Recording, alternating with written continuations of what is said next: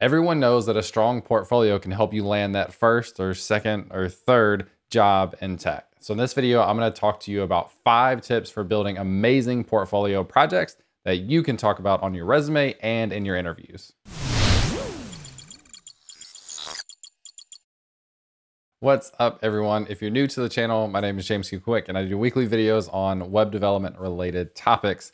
And we talk a lot about JavaScript, we talk a lot about VS Code, but in this video, we're going to talk more about career in building portfolio projects. Now, if you're looking to transition into tech, if you're looking to get your first job in tech, if you're looking to get your second or third, you've probably heard the advice over and over again: have a really strong portfolio or a couple of different portfolio projects that you can talk about in your interviews and on your resume. Now, for me, I'll give you an example of this in my career. When I was coming out of college, I was interviewing with Microsoft, one of the top tech companies in the world. And the thing that I talked about in 90% of those conversations was this Harry Potter mobile app that I built for Android. Now, the reason this was a good thing for me to be able to talk about was it was something beyond what was required of me in school. It wasn't a homework assignment. It's something that I did on my own. It proved that I was passionate about it. It proved that I could learn, and it proved that I could actually build something that other people could use. And it was actually deployed to the store and like wildly got over 30,000 downloads or something over the course of several years. But still, like, I thought that was really cool. And that's what I talked about in 90% of my interviews and my conversations with one of the top tech companies in the world, in Microsoft. So don't underestimate how far your portfolio of projects can take you. So let's go ahead and dive in with number 1. And number 1 tip here is, actually, these are not in any specific order. This is just the first one that we're doing. But number 1 is to create something that you can use. Now, a lot of people really struggle with, well, I know I need to build a portfolio project, but I don't know what to build. And they say, what should I build? And there's a million different things that you could build. But I think it's really cool if you can build something for yourself. Because multiple reasons. If you can decide on something that you can use, if you can build something that solves a problem for you, you're going to be more excited about it because it's something you will actually use and get an advantage from. Maybe other people could use it, maybe they won't, but you'll be able to tell that story if this is something that I benefited from. Also, as you go through and work on this, one of the open questions a lot of times is like, what sort of functionality should I add to a project? And the cool thing is, like, you can answer that question directly. So you don't have to wait for outside validation. You don't have to kind of make things up. You can actually solve a realistic use case for yourself. Have yourself be the customer, provide yourself feedback on what should be in there and what it should look like.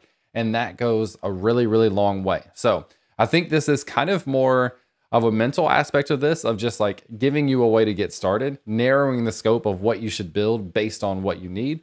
But also, I think because it's something that you'll use, and because I think you'll be more inclined to work on that, you're more likely to finish it to a state that we'll talk about here in a minute.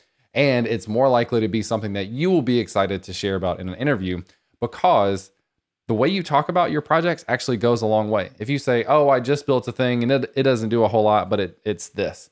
That's not as impactful as, I built this thing, it solves this problem for me, and I use these technologies to do it. That's a pretty impactful story that you can tell.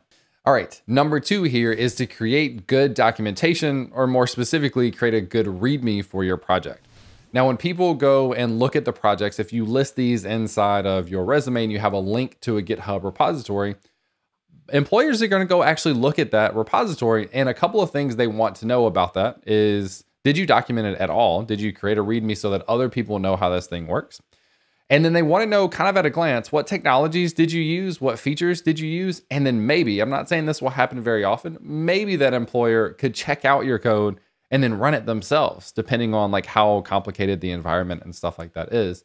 But this is a good way to prove to them that this is something that is real. Like, you've actually not only put in thought into the code itself, but also, what if other people want to use this? What if other people want to leverage it? And then you help ease that clarity or add clarity to employers that are looking at this. And a big part of this, I think, is specifying the technologies and the platforms and the products that you use to build this thing. That's what I look at for me in resumes. Is like, a lot of people build projects. I'm interested in what you use to build it. And most importantly, conversationally in an interview, can you explain to me what those different pieces are and how they fit together? That's the one thing that I feel like a lot of people in interviews are missing, is they want to act like they know everything. They want to pretend like they know everything. but you don't have to. But for the things that you've built, the things that you've told me you've gained knowledge from, make sure you're really comfortable with how those pieces of the application fit together and what technologies you're using. So having that good documentation, having that README can help clarify that. It shows that you've got some thought into your project. It shows that you take it a little more seriously than some of the other people who might have a project but no README, and it's not really a good look. So make sure you add a good README with some good documentation on what it is, what you did, what features are there, what technologies you used, and how other people could run this project too if they wanted to. All right, tip number 3 here is to deploy your project.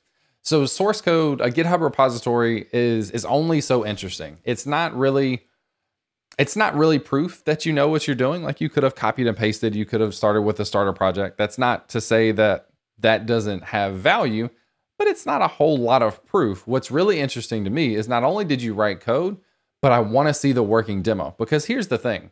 I'm not going to go through your project, your source code on GitHub and really dissect it and try to run it myself. Now, I talked about they might, so it's good to have the documentation, but most likely I'm not going to do that. So how do you actually prove that the code that you have in this GitHub repository works?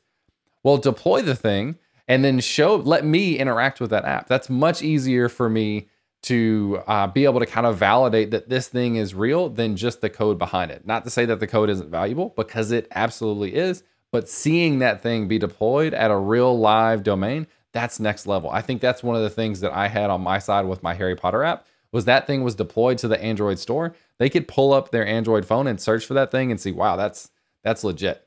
So regardless of mobile app versus website, go ahead and deploy that thing. And the cool thing is, it's never been easier to deploy a full stack application, a front end application, things like Netlify and Vercel, things like serverless functions, things like the Jamstack. If these are words that you're not familiar with, you can check out other videos on my channel or just go and do some research yourself.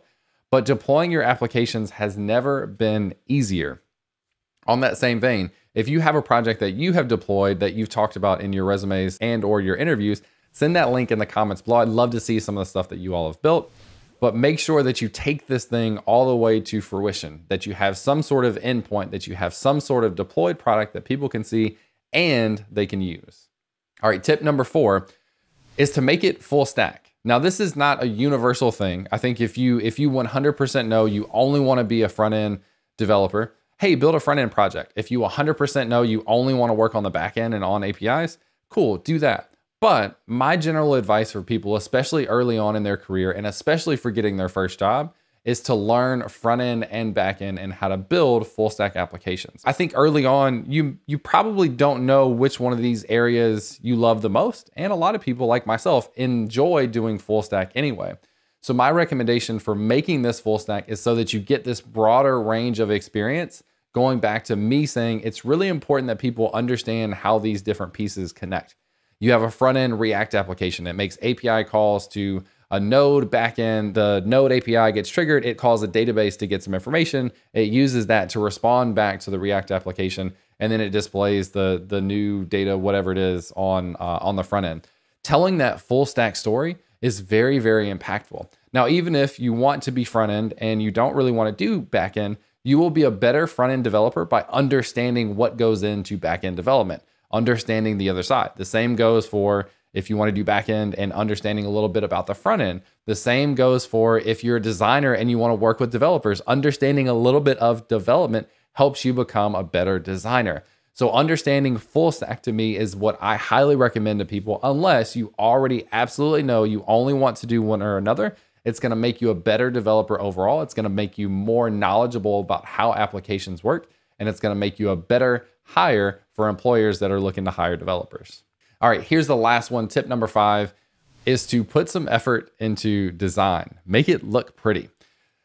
Now, this is kind of a weird one because it's the design and the prettiness and the functionality. The functionality is important, but the design and the prettiness specifically is not the most important thing, especially as a developer. Like, as a developer, you're not going to be most likely responsible for actually designing something. That would be someone else's job, and your job would be to implement that design. But when employers, including myself, look at projects that have good documentation, that solve a real world problem, that are deployed and are full stack, as they look at that thing, at that deployed URL, the subconscious bias of looking at something that is very pleasing to the eye, that looks like it's a real modern, designed well application, that bias is real. And it's kind of unfortunate. Again, this is not the thing that tells you whether or not you're a good developer. It's not the thing that proves to them whether or not you're a good developer, but it does help overcome some of that bias that employers, including myself in previous situations, can have just based on the way it looks. So does design need to be the number one thing that you pay attention to? No. Is it where you're going to spend the majority of your time? No, you're going to spend the time writing code. But try to make that end product look decent, for lack of a better word. And there's nothing wrong with using something like Bootstrap or Tailwind CSS or mimicking a style of an existing site. Absolutely do that. Use those tools to make that process easy for you to create something that not only functions, not only is deployed, but also looks good to a potential interviewer as they're looking at your content or your portfolio projects that you have created. All right, so those are my top 5 tips for building amazing portfolio projects. If you feel like I missed anything, or if you have any tips that you would like to add to this, make sure to throw those in the comments below. I hope you enjoyed it. I hope you got value out of it, but that's gonna do it for this video. So in the meantime, I will catch you later.